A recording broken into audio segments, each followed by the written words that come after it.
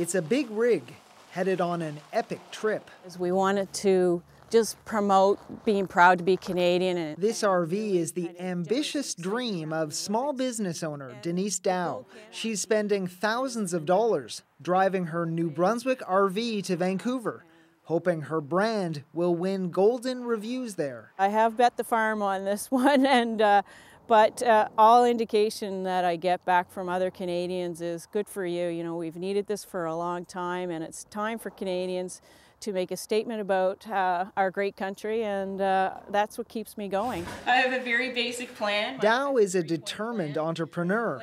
She and her partner own what's called Strong and Free Emblem. It's a line of patriotic products she's spent her life savings promoting. We're asking for $1 million.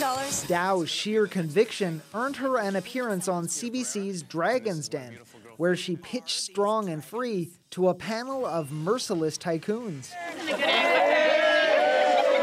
Now she and her partner Patricia will take their portable billboard across the continent.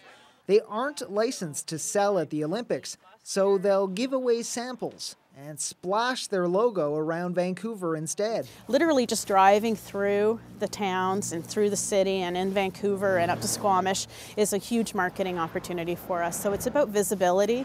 But even the Strong and Free mobile isn't strong enough for the Canadian winter. They'll go west through the U.S., avoiding the cold.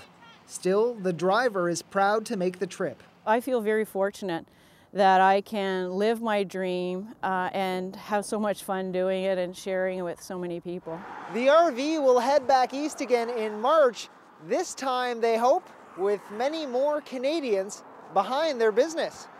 Chris Corday, CBC News, St. John.